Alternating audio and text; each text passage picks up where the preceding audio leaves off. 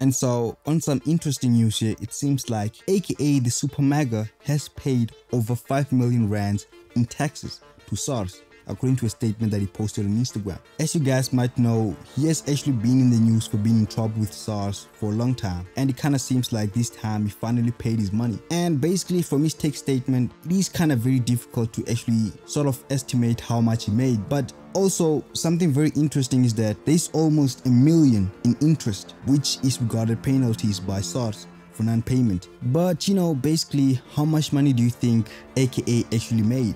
Because a lot of the times you actually kind of think, oh, Casper Invest is buying all these cars and he's doing all these things in his career and how much aka has fallen off. But it kind of seems like man's still paying millions in taxes, meaning that he's also making millions. But you know, something that I also realized is the fact that this statement was actually from 2017 until now in 2022, meaning that if the actual tax liability was about 4 million and the other million was only in interest, it means that in the 4 years from 2017 until 2021, this guy was only paying about $1 million in taxes. His tax liability was in 5 million in a year. He's actually in a space of about 5 years. So comment down, let me know what you guys think about it. If you like the video, give it a thumbs up.